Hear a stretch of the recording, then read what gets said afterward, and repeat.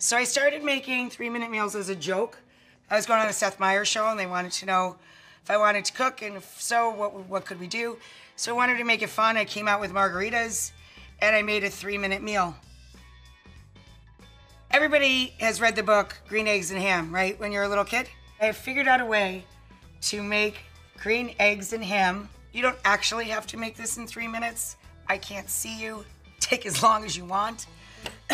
But I just want to show you that, in fact, I think it can be done. Hopefully in 3 minutes, it'll land on this plate. First thing we're gonna do, go. Drop your toast. Let's throw our prosciutto with a little lid on it so you don't have to wipe down the microwave, into the microwave for 2 minutes to make crispy prosciutto.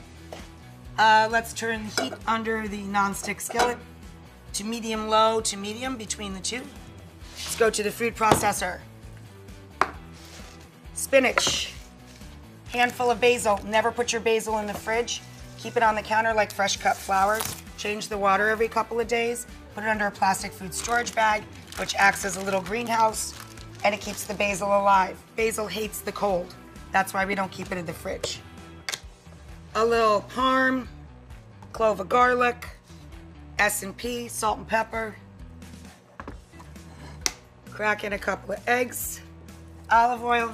A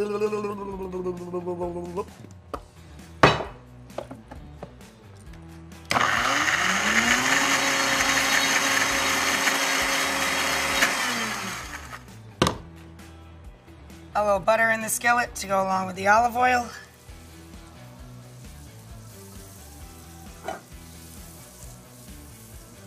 Green eggs go into the pan. Oh my God, they smell so good. 11 seconds on the prosciutto. No idea on the toast. This is so exciting. Now, this really depends on how you like your eggs. John likes his practically raw.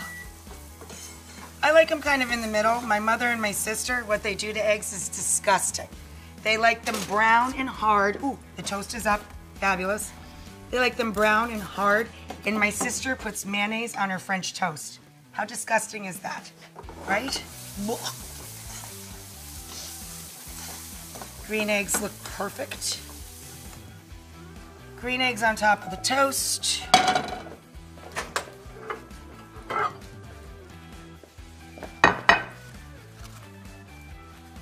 Ham on top of the eggs.